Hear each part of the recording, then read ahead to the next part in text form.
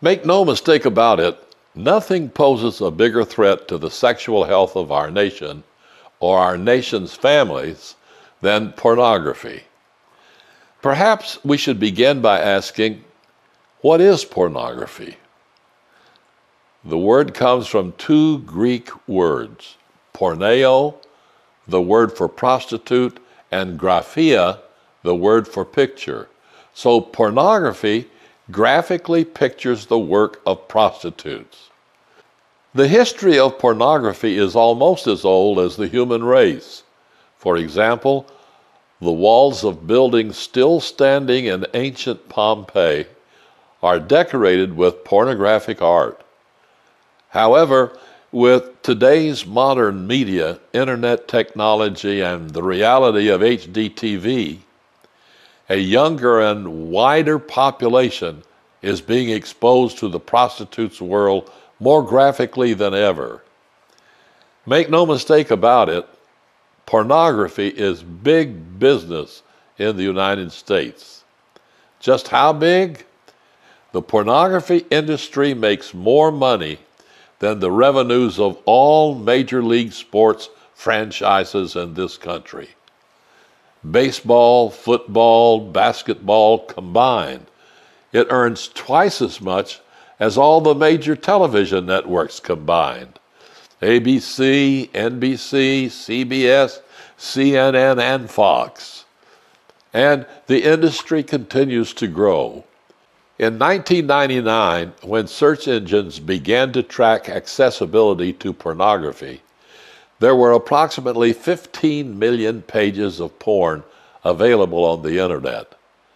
By 2009, according to Google, that number had grown unbelievably to 755 million pages.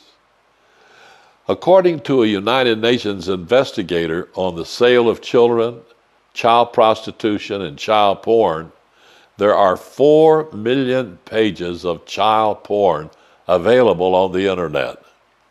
Every second, over 28,000 people are viewing pornography, and the pornographers are earning $3,000. Think of that, $3,000 per second. That's $180,000 per minute. That is over $1 million an hour. Since I wrote my book, Teaching Your Children the Truth About Sex, in 2006, profits for pornographers have grown from $12 billion a year to $13 billion a year, an increase of $1 billion in 5 years.